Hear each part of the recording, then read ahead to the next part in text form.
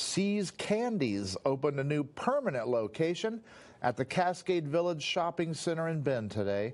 For its grand opening, it has special deals just in time for Easter. And it's one thing that everyone here has been waiting for 18 years.